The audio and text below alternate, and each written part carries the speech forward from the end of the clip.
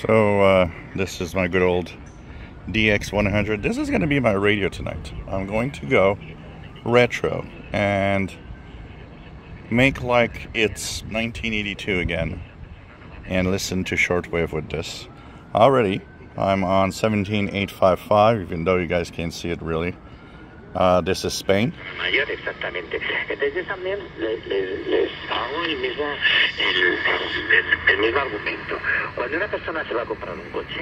So the way I connected it is I've used alligator clips and I clipped it to my end-fit antenna in the backyard here. So this is going to be the main antenna and this is going to be my realistic DX-100. This is what started all. This is possibly the reason why I'm doing these videos, the reason I'm doing live shows, the reason for everything. So hope that you appreciate. And of course, like many of us, Radio Shack was where it all started.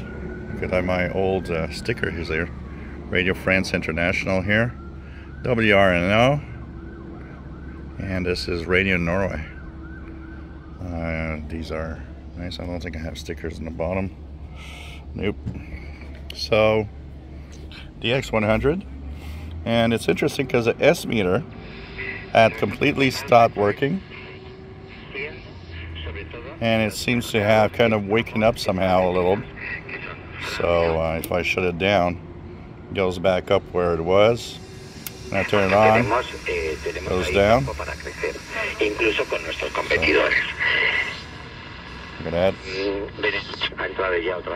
Kind of happy that this has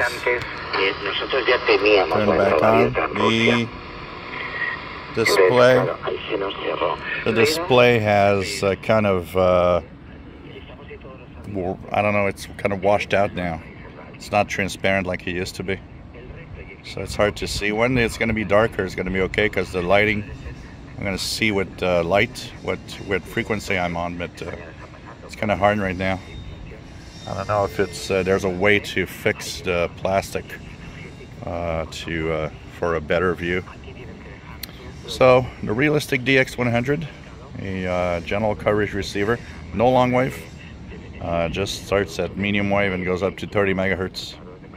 And boy was I happy to use this the first night. So more videos to come tonight, guys. I'm going to be using this, and I'm even going to try to get some single sideband singles, see if I can manage to. It's really hard on this it's rather a crappy radio, honestly, today. I didn't know it was crappy like that when I got it back then, though.